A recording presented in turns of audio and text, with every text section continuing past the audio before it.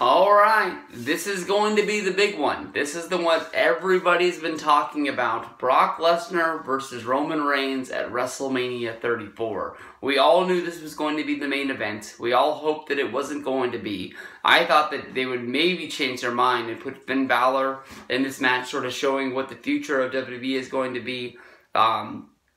Since he never really has got that push since coming back from injury 2 years ago, besides for winning the championship at SummerSlam before the injury. This has got speculation written all over it. It looks a lot like WrestleMania 31. People were rumoring that Brock Lesnar was going to leave WWE to head back to UFC. Only at WrestleMania 31, at the last minute, I know it came out the day before I left to go to San Francisco, Santa Clara, San Jose, whatever you want to call it, that Brock Lesnar was re-signing and he was going to stay in WWE and be a professional wrestler. I know that really surprised me at the time.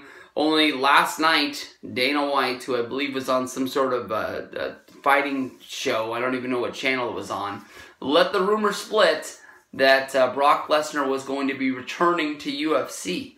There was no date, there was no time. The only thing that we can wonder is that basically it's going to be after his suspension ends that he is under in UFC. The only thing is that I don't think that Brock is under testing right now, so I don't even think he is currently serving his 1-year suspension. During your suspension from UFC, you still have to be tested during USADA for, whenever there are randomized drug tests pop up, and Brock Lesnar was not part of the testing pool. Cannot live out his suspension until that thing comes up. They made so many special rules for him coming into UFC, delaying his drug testing, and he still failed 2 drug tests, setting up that UFC 200 fight against Mark Hunt. I guess it's just they're just going to come out and tell us Roman Reigns is going to win this match.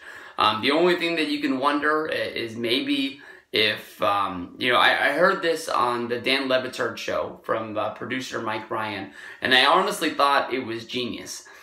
Basically, Dana White came out and said that maybe because Vince McMahon asked him to. You go back to WrestleMania 20.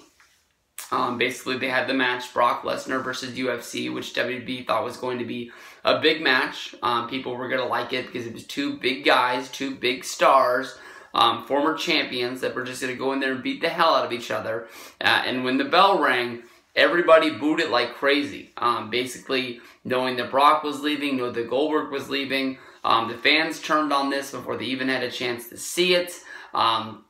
Goldberg just came out and said that basically the match isn't as bad as they did, but a lot of people think that when the fans turned on the match, the wrestlers just gave up. They didn't know what they could do to save it, so they just didn't really do a whole lot once they were in there.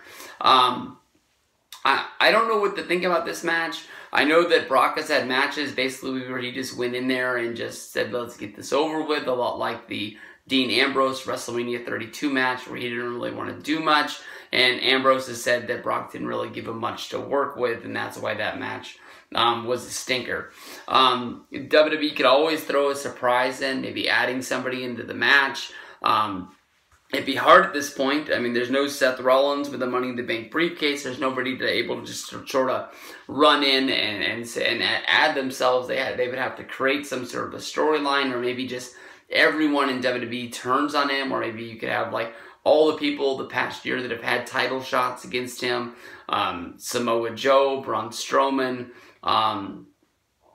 just sort of, just attack Brock and just sort of throw him out of WWE the way that they wish they could have. Maybe I don't know, but Roman's going to get the win. I mean, that's basically all they can do. They've told us everything that Brock is leaving. The only thing that you could sort of set up is that basically, I don't even think I finished what I was talking about with that whole WrestleMania 20 thing. But basically, the reason why they're going to turn on Brock is because Brock is leaving. And basically, if the people boo Brock, they'll have to cheer Roman, and it's the one way that Roman can get cheered. That was the thing that Mike Bryan was talking about. But I don't really even know what to say. I mean, I thought that Roman was going to beat Brock at WrestleMania for over a year. So we're just going to have to let this play out. It'll probably be the one thing at WrestleMania that people remember, and that people will hope that it's not the biggest moment of the night. I think for that, we're going to have to see what goes down with Cena and Taker. Obviously, something's going to happen, but that's probably going to be the moment that everybody takes away from WrestleMania as being the biggest thing from WrestleMania.